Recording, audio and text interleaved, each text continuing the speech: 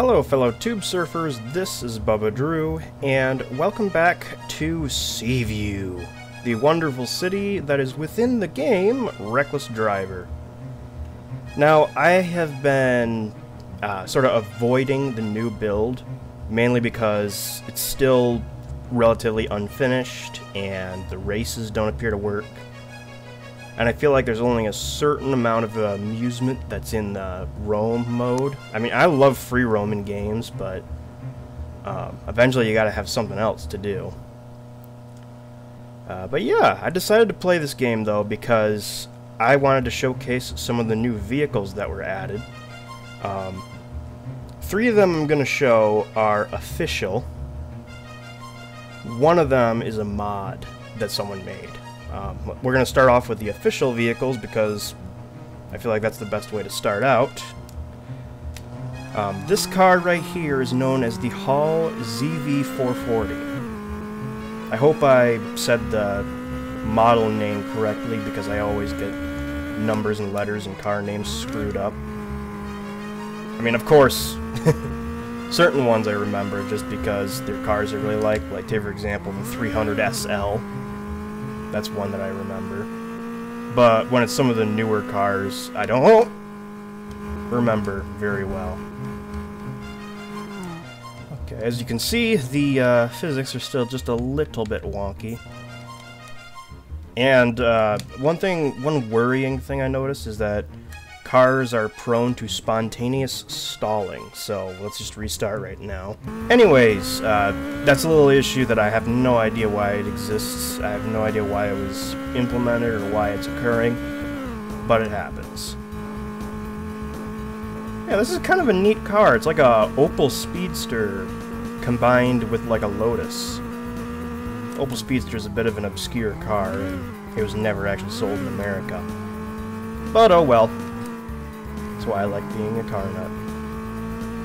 Let's go to the construction side. I mean, this is a sports car. It shouldn't be able to do any sort of off-road stuff. Okay, and that's why. Because it'll hit a rotary girder and then stall right out. Rotary girder. Let's see how good this car functions as a submarine. Oh, wow, this is a wonky camera view right here. Also, particle effects. You see the water all on the... Come on! So yeah, the stalling is a bit of an irritant, but I think I'll manage for now. Just don't hit a curb because this car's very sensitive and it'll probably stall. There's like a rip in space-time right here. Do you see that? On the road, there's like a glimpse into another dimension or something. Gonna have to call Marty and Doc, see if they can fix the space-time continuum. I have no idea why I made that reference. It's probably because I've been watching those movies recently. And I actually have a model kit of Back to the Future Part 3 DeLorean coming. It's a pretty cool model. It's a snap together. And that's the one with the white wall tires and the control tubes on the hood. Pretty cool, or it should be pretty cool when it comes anyways. Why is there a giant cinder block blocking the freeway? That's going to anger a lot of people. A lot of angry motorists. Oh well. Yeah, this is a nice car to just cruise around in. You just look around, take in the sights. It's not the fastest thing, but it does handle. And it's just a car you can have fun in. And with a skilled driver, it could probably compete with even the fastest sports cars. I, however, am not the most skilled driver out there, so there's that. Driving along the freeway is actually pretty nice. I mean, that's one of the things I always did when I played Midtown Madness. Oh crap, I'd never had much control issues though. Holy crap, this thing, it didn't stall and it spun out. Holy crap. Also, you might not notice this, but whenever I hit the brakes, whether it be for reversing or for braking, there are these blocks that appear. That is supposed to be the tail lights. Because within the game, you have to have several different objects to represent different parts of the car. Like, for example, headlights and taillights have their own models and all that. So do the wheels, the body, the collision as well, and all that kind of stuff. I've really got to get into making mods for this game. I've been considering making a driving game for a while, but I have no idea how to program. And I only have minimal experience using programs like SketchUp to model and all that kind of stuff. And Blender is the recommended source, and I have no idea how to use Blender. It's just really complicated. Moving on, we have the Scalix GT. Now, this is a tuner car, as you can probably tell just by the way it sounds. Ooh, it's pretty cool. But yeah, let me go to the cam. It's like a tuner car. It's a mix of a bunch of different vehicles. I mean, the windows seem kind of like a bulkier version of a Nissan Silvia S15 to me. The rear lights are reminding me of something, but I can't really put my finger on it. And the front end, for some reason, reminds me of the Integra. It's sort of a mishmash, I should say, of a bunch of different tuner cars. It's even got a wing, and that is awesome, because everyone knows wings add horsepower. We're gonna see how it does going over a jump, though. I mean, I see them tuck under truck trailers a lot. And as you can see, they can jump truck trailers. At least in movies and games, anyways. But yeah, since it's a tuner car, I believe that it's front-wheel drive. I can't really tell, though, because all the cars kind of handle similarly. But I would assume a car like this would be front-wheel drive. I mean, it's got the crazy loud exhaust note. It's got the wing on the back.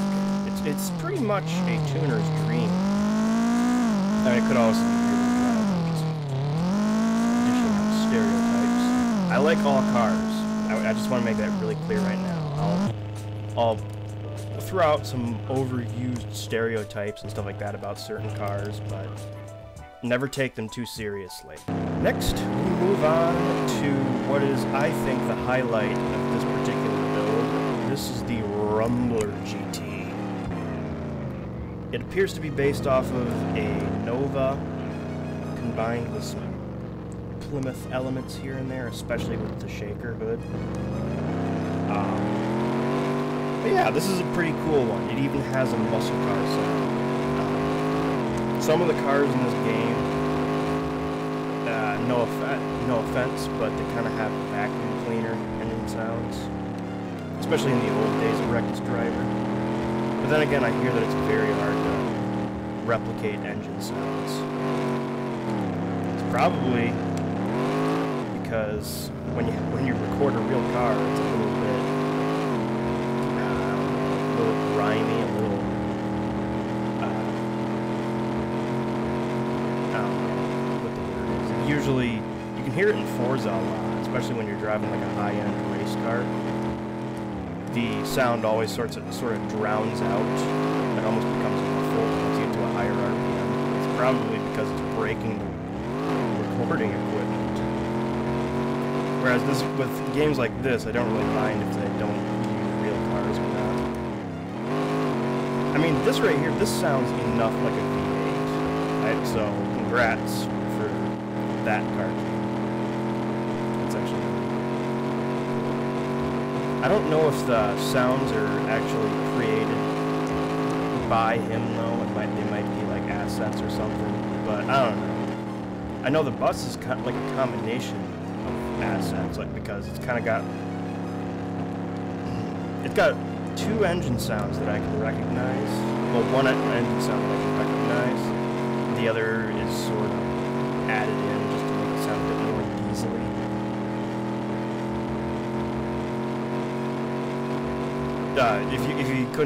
If you don't know what I'm talking about, I actually can't remember if I mentioned the vehicle or not, but I'm talking about like the bus and the trucks and all that kind of stuff.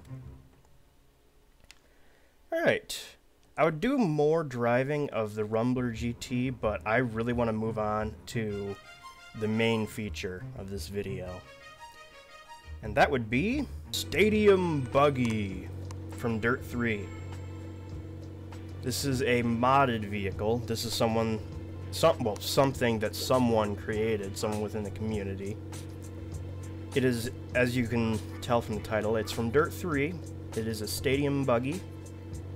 It has 11 or so liveries. I'm just going to use the Castrol livery, though, because I think it looks cool. It's classic. And Dirt 3 has some pretty complex car models in it. I actually quite like the way this thing is simplified.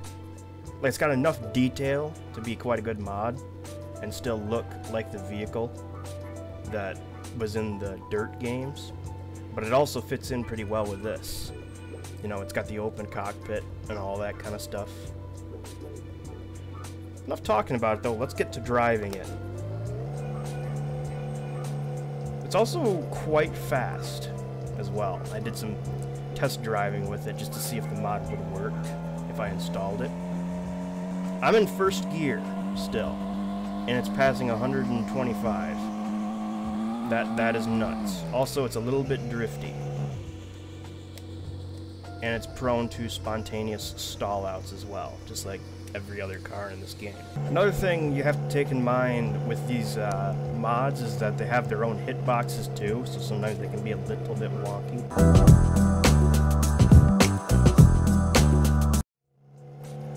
But with this, it's pretty good as long as you stay on the road. Once you go off-road, it's a little bit crazy, which is kind of weird for an off-road buggy from a rally game. But oh well. Holy crap, 140. That's actually really, really fast for this game. I don't know what the fastest standard vehicle is in this game. Dang it, we got another stall out. But anyways, as I was saying, I don't know what the fastest top speed for a standard car in this game is. But I don't think anything can touch this thing. I mean, it's just getting out of first gear, and it hits like 140 miles an hour. And that's pretty crazy. Unrealistic, but crazy. Unless, of course, if it's a land speed record car, which it isn't. Yeah, let's go to the Archipelago area, a little island town. Also, I think it might be front-wheel drive because the front tires are smoking like crazy. Although I don't even know if that's a thing in this game, like cars that are front-wheel drive or rear-wheel drive. I think it's just they drive. But then again, I'm not entirely sure. Actually, you know what?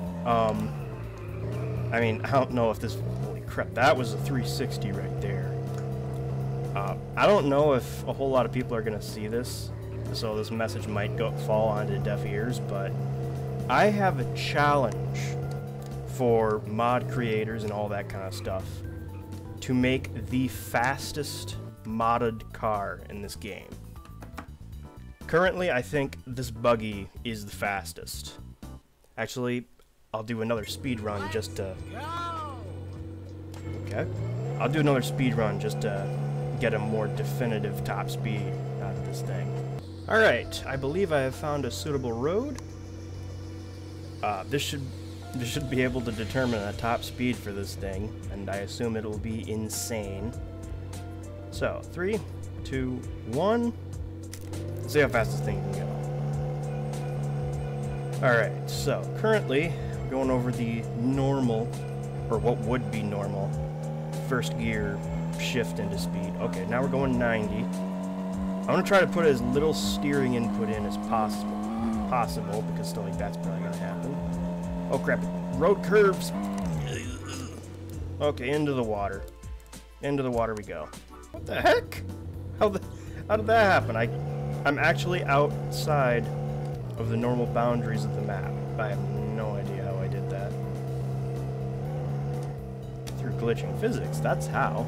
I think we've backed up enough and found a proper road. I wish I could do like a burnout start so it's a bit more dramatic. Oh well. 3, 2, 1, let's go. Yeah, as I was saying though, the warps in space-time are gonna definitely disturb this run for sure. And then when I try to correct myself, I always usually overcorrect myself. Okay, no, there's no rips though, so that's a good thing. Right steering inputs. 150. 150 barrier has been broken. 160. 170.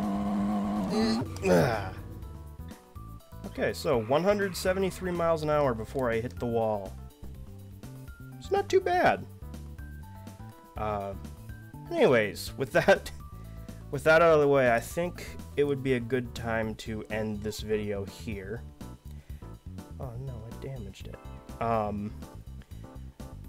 So, yeah, I'm actually quite liking this build, and I'm liking the fact that someone's already made a mod for it. And it's a pretty cool one at that.